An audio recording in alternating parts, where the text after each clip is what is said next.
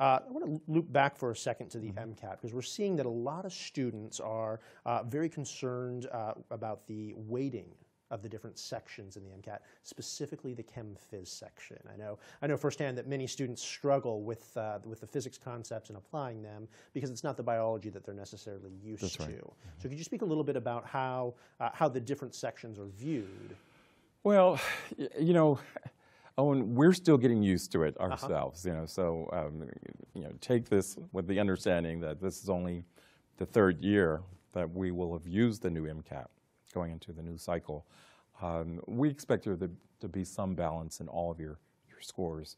You know, that includes the chem physical, the biological foundations, the CAR score, and the psychology and social sciences sections. But that's when, you know, if someone hasn't done well in the chemical science portion of the new MCAT, then they may want to consider retaking it because maybe they didn't have the requisite knowledge for it, and now they know what to expect.